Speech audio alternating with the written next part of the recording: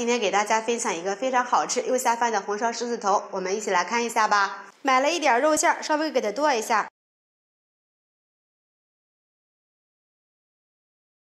放入大碗里，切一点葱花，姜切末，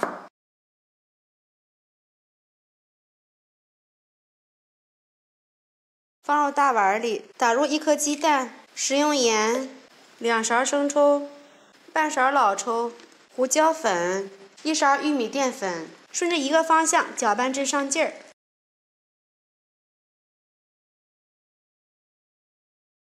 能包成团就可以了。取一些肉馅儿，2个手给它团圆，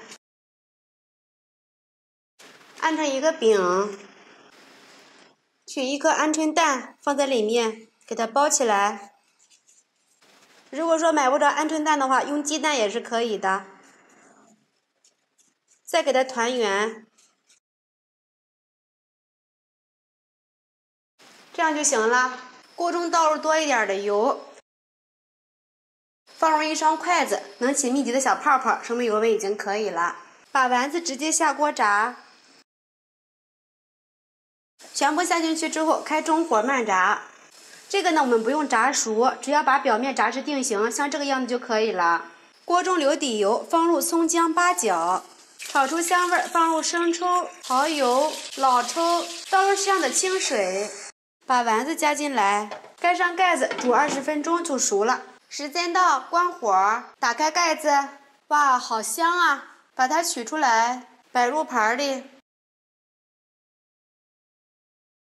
我们的丸子炖熟了，这个味道比红烧肉还要香。吃的时候呢，我们也可以切开来摆盘。